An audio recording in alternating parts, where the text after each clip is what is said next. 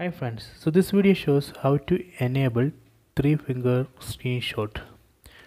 So go to settings, tap on settings, then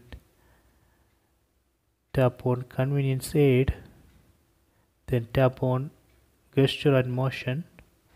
Here you can see 3-finger screenshot. So here you can enable it or disable it. So right now I disabled that 3-finger screenshot up. Let me try that. See, now it's not working. Use your 3 finger, then swipe down. It's not working. Let me enable it. Now let me try. See, it's working. So you can see long screenshot option here. You can use that if you want to take a long screenshot.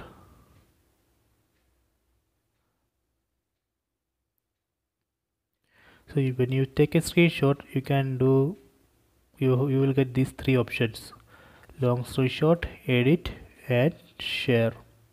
I hope you enjoy this video. Please subscribe my channel. Please like and share the video.